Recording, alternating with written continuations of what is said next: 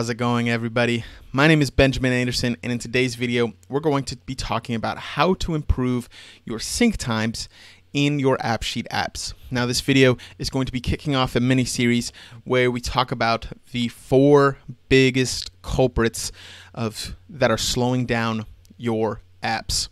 In today's video, we're going to be talking about 2 of them that are a little bit too small for their own video, and in the others, we'll be tackling the bigger ones individually.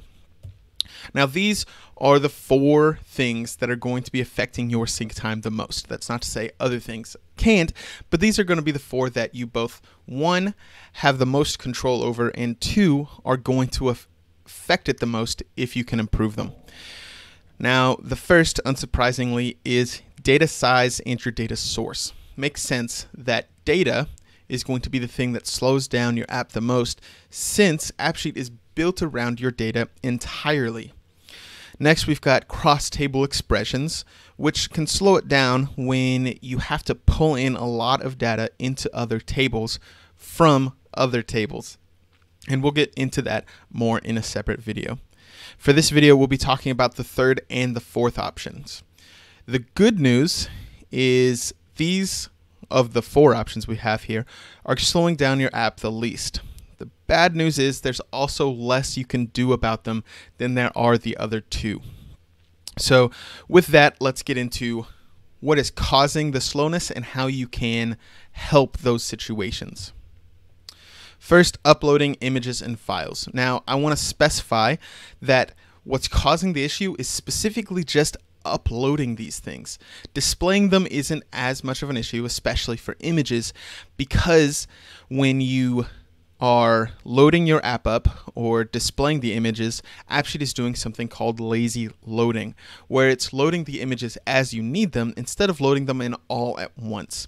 This is very helpful in the idea that it helps you use different parts of your app without having to wait for all of the images to load.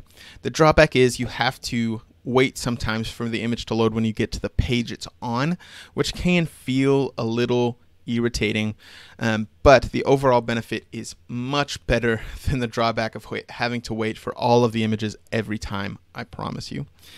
So now, what can we do to make that faster?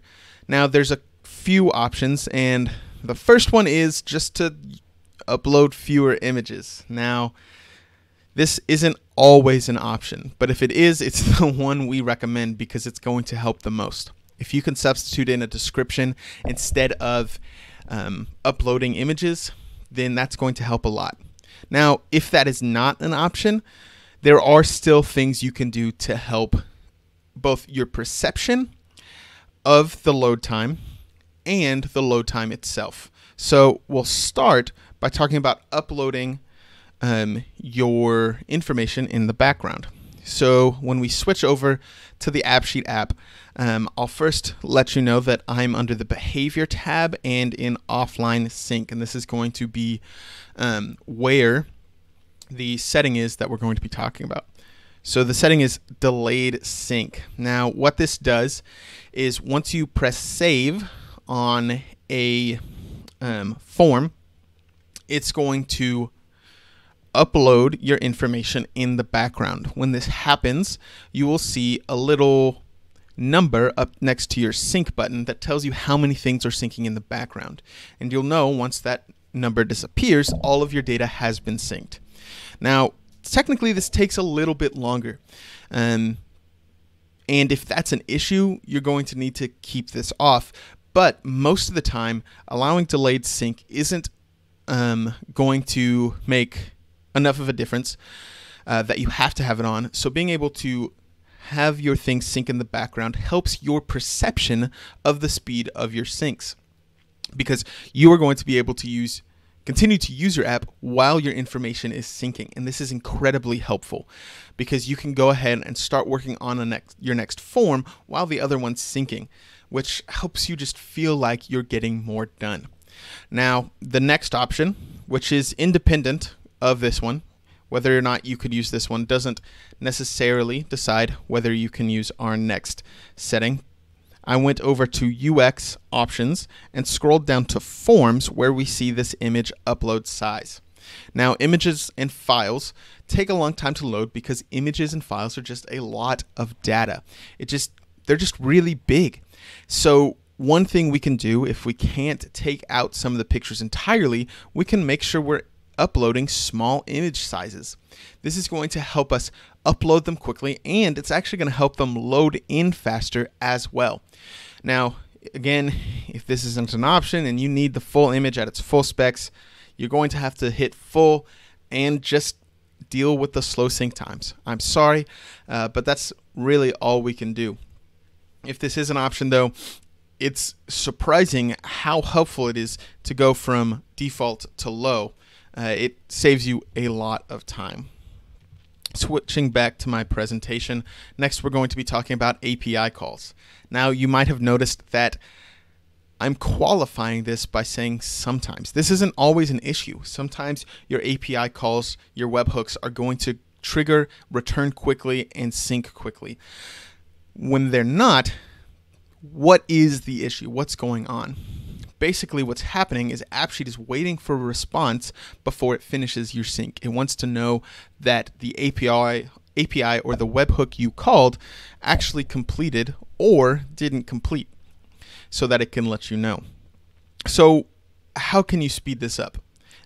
If you're using a third-party webhook, a third-party API, there's not a lot you can do. You can email them, ask, hey, why is this taking so long? But ultimately, that's all you can do. You just have to wait it out.